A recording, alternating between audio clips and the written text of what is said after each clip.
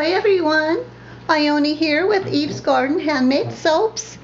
This is going to be a very short video of how I take ash off the top of the soaps.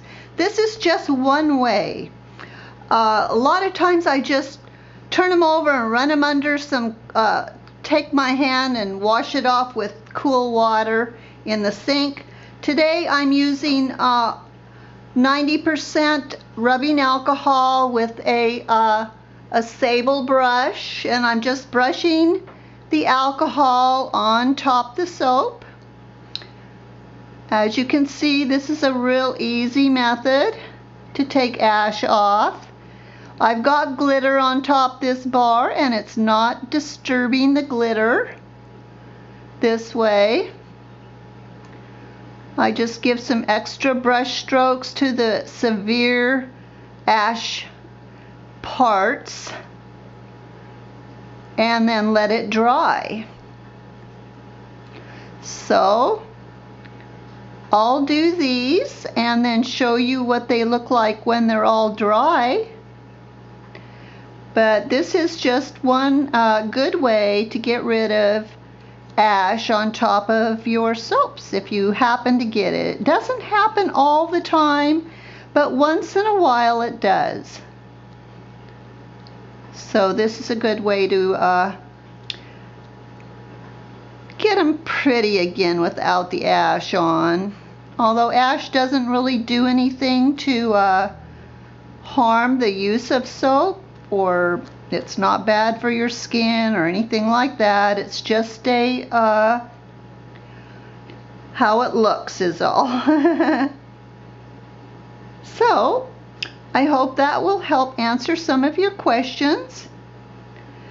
And if you don't have glitter or mica on top of your soaps, just running them under cool water with your fingers upside down. Try not to get it on the sides. I just try to do the tops alone and let them sit and dry, and that's about it. So have fun soaping. Don't let ash problems be a concern, because they're very easy to deal with. Okay, I'm going to let these dry now, and then I'll come back when they are so you can see the results. It's only been about 4 minutes, 3-4 minutes since I've done these soaps, and they're already dry. Alcohol dries really fast. The ash is gone. There's a nice sheen on the top.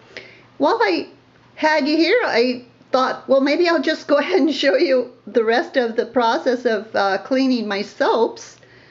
And that is, I just take a peeler and I give the edges a little peel all around the soap. Just gives it a nice finish.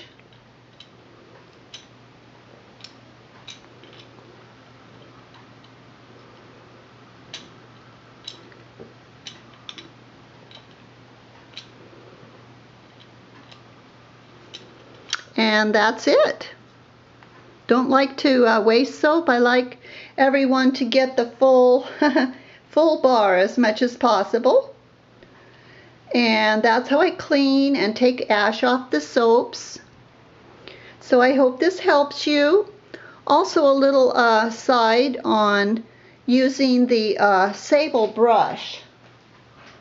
If you do invest in a sable brush, which I encourage you to do, because then you won't scratch your soaps with plastic or something rougher. But they are expensive and they do need to be taken care of. And you just want to rinse it out with cool water, not hot water, because that will damage the glue down in here that's holding the bristles, and you might lose some of them. So just cool water. Rinse it really, really good. Don't leave it sit in a jar all pushed down like that. But take good care of them. That's my advice anyway. Anyway, thank you for joining me today.